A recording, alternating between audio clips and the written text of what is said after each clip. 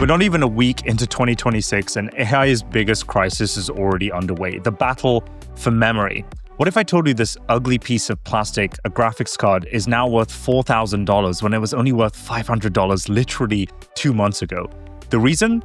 AI is consuming the entire memory chip supply and it's leaving behind a $100 billion hole that needs to be filled ASAP. You see, memory is a really crucial component for AI models. It helps them store and access intelligence, very much like how our human brains work. In fact, it's so important that companies like NVIDIA and Google spend tens of billions of dollars each year just on memory to build their GPUs. The issue, though, is that manufacturers of memory like Samsung and Micron are running out of supply, which means that prices for these things are skyrocketing. In fact, it's so bad that companies like Google and Microsoft have each fired their executives that live out in Southeast Asia because they weren't able to secure capacity for 2026. Everyone thought that GPUs was the main commodity to win the AI race, but it turns out it's actually memory. Josh, you're kind of on the front line for this kind of stuff. You've had experience like building out custom PCs and stuff, and you've been tracking like the memory prices for a while now. What's your take on this? This story for me hits very close to home because I've spent so much time building custom computers, custom PCs. I love gaming. That was my thing.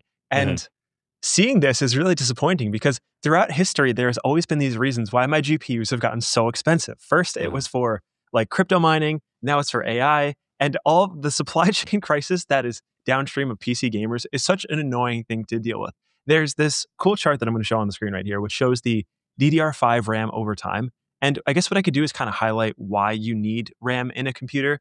There's a few parts. There's the case that holds it. There's the power supply. There's the GPU and the CPU, which you think of as the brains. And then there's memory.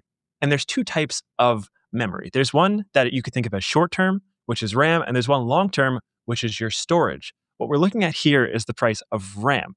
RAM is the short-term fast memory that's required to do a lot of heavy compute things. So if you think of your computer as a kitchen, maybe it's like the GPU and the CPU is the chef. The RAM is the countertop space where the ingredients are laid out. And then your storage is in the pantry somewhere else. The problem is that this countertop space where you quickly work on is very valuable. And a lot of people really want that precious countertop space. And what we're seeing here is the price of a 232 gigabyte sticks of RAM, which is very standard for a computer, going from $200 to $800 over the last couple of months. And there's this great example of this post from this guy Levels, who we'd love following on Twitter. He was talking about his experience where he actually bought 2 sticks of RAM for 64 gigabytes a few months ago at $350. And now they are $2,500 for that same exact thing. The markup is incredible. So if you are buying a PC, building a PC, or if you're buying any sort of consumer hardware, the idea is that these costs are going to have to find their way into the market somehow. And they're probably going to be hitting you in the wallet right where it hurts. So I want to pause for a second and kind of rewind 5 months ago to when the rumblings of all of this began. Because to be frank, this kind of took me by surprise. I didn't realize that memory was such a crucial component, more so that there was a supply crunch for it. So around 5 months ago, we were kind of like winding down the year. You know, OpenAI probably announced their 1,000th partnership and NVIDIA launched their next GPU or whatever. We were reaching a point where some analysts on Wall Street started to sound the alarm on prices of memory going up, but it didn't appear in GPUs or in any part of the AI world, Josh. It started appearing in consumer electronics or the cost of these graphic cards that you were just talking about. And so they started saying, well, this is going to eventually trickle down into GPUs because they require a lot of memory. So therefore, GPU cost is probably going to go sky high. So I started looking into this, and this tweet really summarizes this well.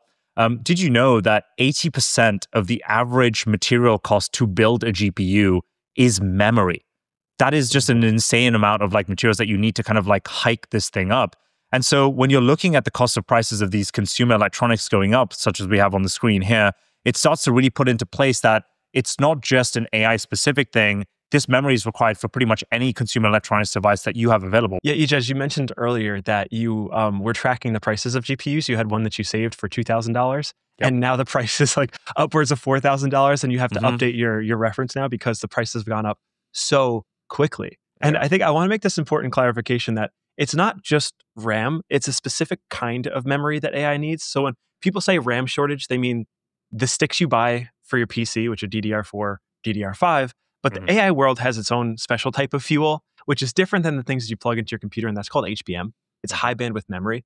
And you could kind of think of it, it's like the Formula One pit crew of memory. It is the fastest thing that exists because it takes two-dimensional RAM, which is generally reserved for DDR4, DDR5, things you put in your computer, and it stacks them together in 3 dimensions to add a lot of bandwidth, a lot of capacity, a lot of additional speed that you wouldn't otherwise find in these traditional pieces of RAM. And the idea is that there's a lot of downstream effects on consumer products that come from this specialized HBM being absorbed by all these manufacturers. So basically, each HBM is composed of a stack of DRAM, dynamic random access memory, as you said.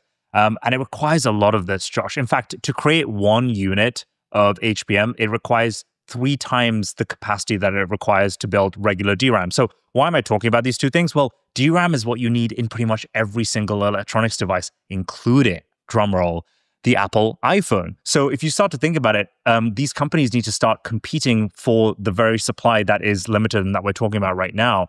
And so when I think about the likes of NVIDIA, Jensen Huang, who needs all this memory and DRAM to build out his GPUs, and then Apple, surely there's going to be some kind of price hike that levels up into the consumer.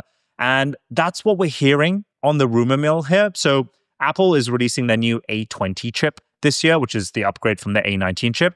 And the rumors say that it's going to cost 80% more than the A19 chip. Now, I don't see a world where Apple doesn't pass this cost down onto the consumer, because there's now massive competition between basically NVIDIA and Apple as to who pays more money to secure the capacity. Now, Apple isn't someone that has a small wallet. They have a very large budget. They're able to secure this supply. In fact, they accounted for 24% of TSMC's revenue in 2024. And rumors has it that they've secured 50% of TSMC's memory packaging capacity in 2026. So I think they're still able to compete, but for how long, I'm not entirely sure. There's this great example that we're showing on the screen where it shows a 64 gigabyte memory package compared to a MacBook Air. And the funny thing is the prices are pretty much exactly the same. In fact, the MacBook Air only costs $15 more than the sticks of memory. So with Apple, you can essentially buy the RAM and get the MacBook for free because it is all packaged at the same exact price. And it shows that Apple does have this resistance to price impacts felt throughout the market. How long will this last? I don't know. I have to assume that Apple, like you said, they're very well capitalized. They have the ability to shrink their margins temporarily in order to gain more market share across the world. And if this is the case, then the people are either looking to buy a PC or to buy a MacBook, and the MacBook is the cost of a single component of the PC, it's a very strong and compelling argument to buy Apple products. So how much of this increase is going to be felt throughout the products? I don't know. I guess the main thing we'll probably see is later this year with new iPhones, but they also have some series of Macs that are coming out early this year. And I guess we'll just have to wait and see if they're able to maintain this, to hold the line, because what a great deal now. If you're buying a computer, go buy a MacBook. It's the same price as a single component of a PC. I want to push back on one thing, Josh. These are the MacBooks that exist today, right? The models are already out, the supply is already out. But wouldn't these price changes be seen in the future products that they release, like the next MacBook that they drop, the next iPhone that they drop? I think that's where we're going to see the price hikes. Am I missing something here? No, it's possible. We'll see. Okay. The M5 MacBooks are coming out, probably the newer ones are coming out in the next few months. It's rumored to come out in Q1 of 2026. So we will have to wait and see. Historically, Apple has been pretty good at resisting these fluctuations and smoothing them out over a long period of time. They might eat the cost. Perhaps it's incremental. Perhaps they eat the cost in exchange for getting larger market share. We'll just have to wait and see. But they can certainly afford it, whatever issue may come their way. Well, what's interesting is Jensen is not eating the cost. He's passing that memory price hike of cost straight down to the consumer. So I think the average cost of his GPU was like $35K. He's now selling them for $45K per unit. With hefty margins. Hefty, 80% margin. Don't ever forget that. NVIDIA is a huge monopoly. But speaking of monopolies, actually, I think now's the perfect time to introduce the key players in the memory manufacturing game. Now, let's call these the three musketeers. These guys have massive grins on their face for many different reasons. Number one, they are the primary and only providers of high bandwidth memory and DRAM, which is what both Apple and NVIDIA need to build their respective products. And Josh, what I'm showing on the screen right now is the timeline of memory manufacturers I think roughly over the last 25 years or so. And you'll notice that when you pan from left to right, for those of you who are just listening, you go from about 11 players in 2000 to 3 players in 2013. And these 3 players, Samsung, SK Hynix, and Micron, are the major players that we're going to be talking about today. They've had a fantastic 2025, Josh. Do you want to guess what the average price increase in their share prices has been over the last year? Looking at this chart, we lost 70% of the players over the last 20 years, which means the remaining 30% are capturing 100% of this unbelievable demand in the highest priced index and industry in the world, which means surely they're up a good amount. How much? I don't know, but I would guess like perhaps Robinhood or Palantir levels of up. You might be right. So I'm showing Micron Technology, which is the US ambassador of memory supply right here. We're going to go USA over here. Their stock is up 250% over the last year. If we peek over at Samsung Electronics, which is the largest market cap already out of all 3 of these companies, their stock is up a massive 150% over the last year. And the same is for SK Hynix, which is a Korean or Southeast Asian-based company. The point I'm making is these guys are in the perfect position because they're the ones that are able to hike the prices up and say, hey, sorry, NVIDIA, you got to pay 80% more. Either take it or leave it, or I'm going to sell it to Apple. And Jensen's like, fine, I'll spend that money. I'm fine with that. And Apple's doing the same as well. So not only is all their supply booked up, but their supply for the next couple of years in 2027 to the end of 2027 is also booked up. So then the question becomes, which one of these 3 players are going to fill the $100 billion supply hole that is currently there? It's going to be a race between the 3 of them. Whoever can fill it will be the richest and be king made out of this entire memory manufacturer race. My bet, Josh, is it's going to be Samsung. I have 2 specific reasons for this. Number one, Samsung has been the biggest memory provider for over a decade now, and they've been able to navigate this market through memory cycles up and down for decades now. They have all the experience and funding to be able to do so. Which brings me to my second point. They're known as what is called a chaebol in Korea, which stands for basically monopoly. They're able to pull funds from all of their other cash-making sectors of their business, the electronics business, the mobile phone business, to keep the memory business alive. And even if it runs to a zero-cost margin type of race, they'll still be able to win and survive. And the truth is, whoever survives the memory crunch that they're currently in will end up being the winner. So I think Samsung's got a lot of legs here. So that's the case for Samsung, but we also have a bull case for Micron, which actually exited the consumer business entirely. So one of these 3 major manufacturers left the consumer business, meaning if you used to buy Crucial RAM, which is actually the memory that's in my computer, they no longer exist. They said, see you later. We're going for the big boys. We want the big bucks with these AI companies. And it's devastating for the consumers because this is where you're really seeing the price increase. One of these 3 major players is now gone. They're just catering to the large people in the market, but it also means that they are focused on bringing rates down. So if you are in the industry for a custom PC or any sort of consumer hardware, the apologies need to be made, but also the hope is that them doubling down on this will mean that they can produce a lot more and hopefully lower the downstream cost to these AI providers, which will then lower the cost down to you, the end consumer. But they're locked in. If you ever wanted any indication that they are coming for Samsung's neck, this is it. They left the consumer market. They're all in on AI. And hey, I give them a lot of credit. We'll see what happens. I think what amuses me the most is just the raw power that these companies wield. There was a news story that broke last week that SK Hynix, the 3rd player in this memory game, told Microsoft no to their extra requests for capacity in 2026 to build their own chips and supply OpenAI in many different ways. They also told Google the week before no as well, which led to that Google exec being firing or reports of him being fired. So the point of the matter is these 3 companies are going to control the spice for all the Dune fans out there of whether you can build GPUs or whether you can build iPhones at a reasonable cost without passing that on to the consumer. But it's equally on them to be able to scale supply to be able to meet demand. And that is going to be a really important battle to track in 2026.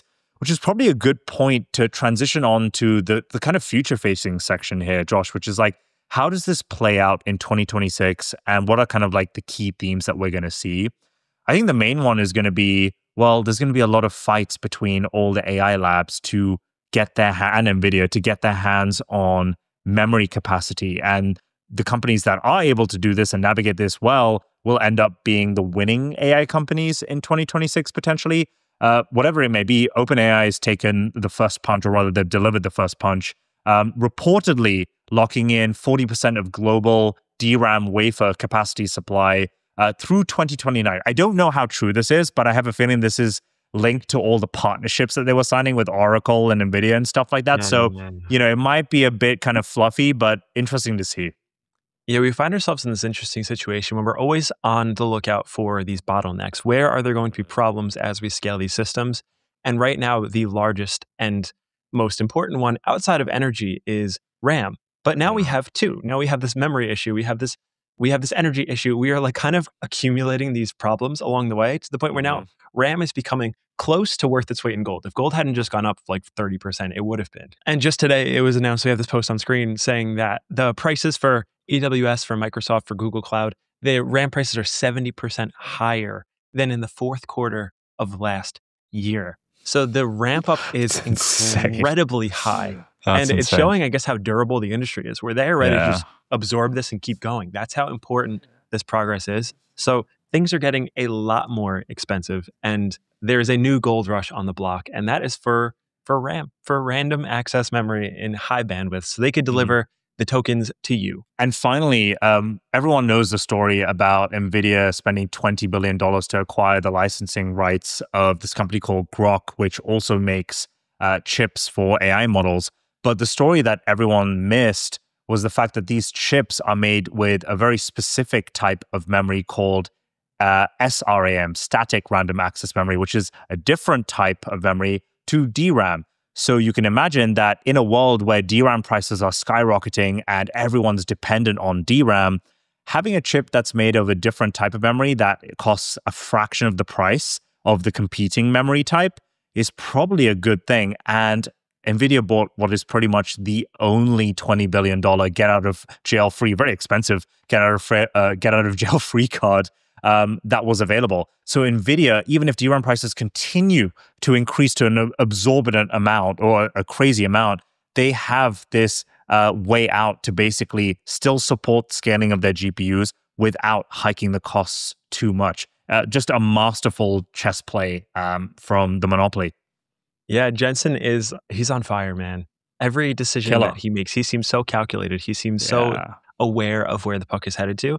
And acquiring Grok and getting themselves all of this power on the inferencing front is such a huge deal, because now there is no real threat. They've absorbed the threat and they've made it their own advantage. So if I had to summarize this, the price of things are going up. Why? Because memory is in short supply, and not the kind that you plug into your computer as a hard drive, you put your photos on, but the kind that allows your computer to think remarkably quickly. And the fastest version of this high bandwidth memory, has become the new gold rush for AI companies across the world who want to generate tokens as fast and efficient as everyone else. It is a new bottleneck that we need to monitor, because there are now an increasing amount of things that can go wrong. So we'll be keeping a close eye on this, how resilient these companies are to that 70% price increase over the quarter, and how the consumer market's going to act.